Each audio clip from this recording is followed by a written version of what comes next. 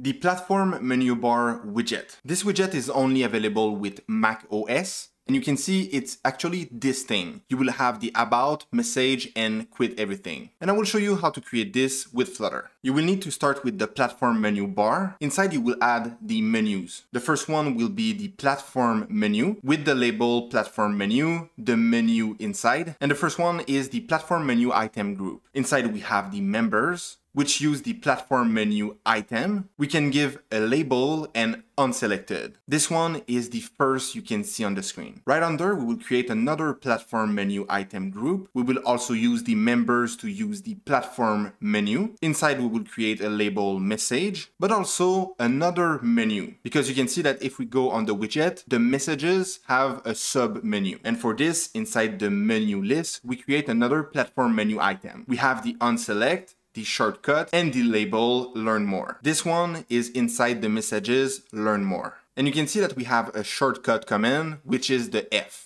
And this is because we use the shortcut. Next, at the end, we will say if the platform provider menu item has a menu. Inside, we will put the platform provider menu item type.quit. And if it's the case, then we will say platform provider menu item, and the type will be the platform provider menu item type.quit. In other words, if we go over the widget, you will see that we have a third option, quit every Flutter widget. This will close the entire application. You can use it if you want. Finally, in the body, we will use a center widget with the text Flutter Map. This is the text that you can see in the center of the app. And just like this, you have created a menu inside your Mac OS application.